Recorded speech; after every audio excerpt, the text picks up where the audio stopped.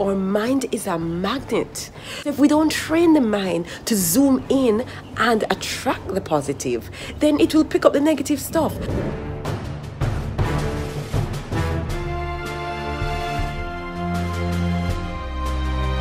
Hello, my glass houses. I'm getting ready to go out for another 5K worship walk, praise the sides. And this morning I want to talk to us about the mind. So here I was this morning, it's Sunday, and you know it's time for my weekly worship walk. But my mind was telling me, Lord, you're tired, Lord, the sun is out, Lord, you don't want to do this. And I had to counteract that immediately with positive thoughts. No, mind, not this morning. You're not going to railroad me with these negativity.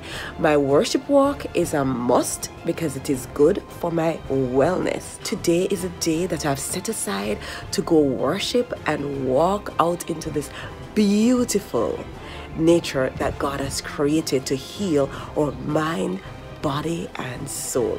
So your mind is a magnet, and you want to train that mind to attract positive things, because it's going to attract negative. Because why? There is both positive and negative around us in everything we do. We don't train the mind to zoom in and attract the positive, then it will pick up the negative. It's a very intentional, deliberate process of telling your mind that, listen, I'm going out for my walk. It's a great day. I'm going to have a great time. God and I are just going to be doing our thing, right? That's putting the positive spin on it, training your mind to attract. Keep moving, start meditating on positive things, and be merry. Shalom.